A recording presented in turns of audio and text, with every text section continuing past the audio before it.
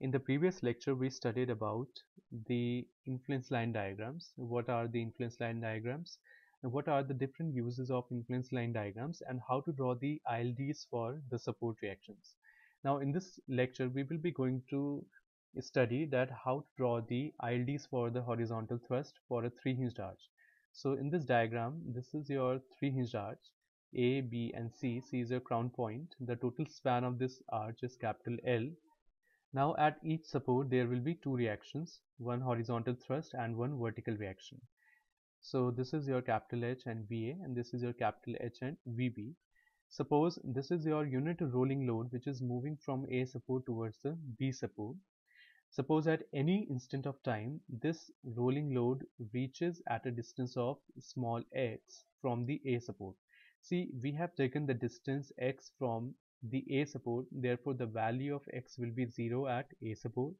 The distance of C point from the A support is L by 2, therefore the value of x will be L by 2 at C point. The distance of the B point or the B support from the A support is capital L. So the value of small x will be equal to capital L at support B. Now, in order to draw the ILD for the horizontal thrust, first of all, we will find out the value of the vertical reactions at A and B. Okay. And in order to find out the values of V and VB, we will apply all the equilibrium equations. So first, summation of all the vertical forces is equal to 0. So total upward force is equal to total downward force. So VA plus VB equal to 1. Now summation of moment about any point equal to 0. So we have taken summation of moment about a point equal to 0. Now the line of action of H and VA are coinciding with the A support. Therefore their moment will be 0. Third force is 1. Now this one is acting in the downward direction. So this will produce a clockwise bending moment about A point. And for clockwise we are going to take as positive, and for anti-clockwise we are going to take as negative. See, whenever we take the moment about any point equal to 0, we can take clockwise as positive or we can take clockwise as negative. The answer will come out to be the same. It will not make any difference. So 1 into x will be your moment due to 1. Now the fourth force is VB. Now this force is acting in the upward direction. So this force will produce an anti-clockwise bending moment about A point. And for anti-clockwise we are going to take as negative. So minus, force is VB and perpendicular distance is capital L. So minus VB into L, and this equal to 0. So the value of VB will come out to be x by L. Now put the value of VB in equation number 1. We will get the value of VA which will come out to be 1 minus x by L. See, now there will be two cases when the rolling load is in part AC and when the rolling load is in part BC. See, for these two cases the value of V and VB will remain the same, because if this rolling load comes here also, the distance will remain the same, that is x, because we are considering the distance of the rolling load with respect to A support. So even if this rolling load comes on the CB portion, this will be x, and these equations will remain the same. Therefore the values of V and VB will come out to be the same. So now we will consider the two cases and we will find out the values of the horizontal thrust for each case. Now let us first consider the first case in which the rolling load is in the parts AC. So this is a diagram for the first case. So for this first case, let us find out the equation of the horizontal thrust. And we know that in order to find out the horizontal thrust, we apply summation of bending moment about the crown point where there is an internal hinge equal to 0. So see, whenever we apply the summation of a moment about crown point equal to 0, we can either take the right part of the crown point or we can take the left part of the crown point. If you see the left part of the crown point, there are three loads, 1, H and VA. And if you see the right part, there are two loads. So we will take the right part. So we have taken the right part. Again, we are applying summation MC equal to 0. So if we take clockwise as positive or clockwise as negative, it will not make any difference. So we are going to take clockwise as positive and anti-clockwise as negative. So there are two forces now. So first force is your H. So first force is your capital H. Now this capital H is acting in the leftward direction, so this will produce a clockwise bending moment about C point. For clockwise it will be positive, and the perpendicular distance of the line of action of H and C point is small h. So capital H into small h.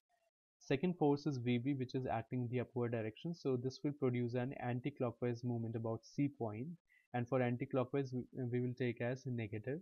Force is x by L, and the perpendicular distance of VB from C point is L by 2. So x by L into L by 2, this equal to 0. So the equation of capital H, and that is your horizontal thrust, will come out to be x by 2h. Now this equation is for the AC portion, and at AC x equal to 0 and at C x equal to L by 2. So therefore put x equal to 0, the value of H will come out to be 0. At x equal to L by 2, the value of H will come out to be L by 4H. So these are the values of the horizontal thrust when the unit load is in the part AC. Now let us consider the second portion when the unit load is in the C portion, CB portion. So this is the diagram for this case. See, again find out the equation of capital H for this case now. So we will have to take the moment above the crown point equal to 0, and see, when we apply the moment about C point equal to 0, we can either take the left portion or we can take the right portion. If you see the right portion, there are three forces, one VB and one horizontal force also. Sorry, this is your VB. Sorry, there has been some mistake here. And this will be VB and this will be capital H. Okay. The value of VB is x by L. This x by L is not there. Okay. See. So if you see the right portion of the C point, there are three forces, one H and VB, and if you see the left portion of the C point, there are two forces, capital H and VA. So it will be much easier to take the left portion. So we have taken the left portion. So if you see the left portion, first force is capital H. So this force is acting in the rightward direction. So this force will take the C point in the anti-clockwise direction, and for anti-clockwise we are going to take as see, here I have taken anti-clockwise as positive and clockwise as negative. Okay, so plus, and the perpendicular distance of the line of action of capital H from C point is small h. So this, see, you can also take it as negative and this is positive. The answer will come out to be the same. Okay. So here this VA is acting in the upward direction. So this will take this C point in the clockwise direction, and for clockwise I have taken here as negative. So minus force is this, and the perpendicular distance of VA from C point is L by 2.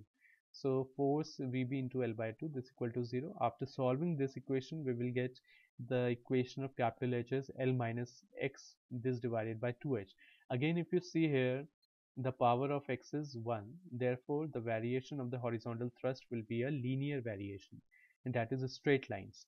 Now this equation is for the case when the load is in the CB portion. So at C the value of x is L by 2, at B the value of x is capital L. So first we will put x equal to L by 2, then we will put x equal to capital L. So putting all these values, the value will come out to be L by 4h and 0. Now just plot the values. See, for the AC portion at x equal to 0 and the value was 0, at x equal to L by 2 the value was L by 4h, and for the CB portion at x equal to L by 2 the value was L by 4h, and at B the value is 0. So 0, L by 4h and 0. Join these lines by a straight line. So this is your ILD for the horizontal thrust.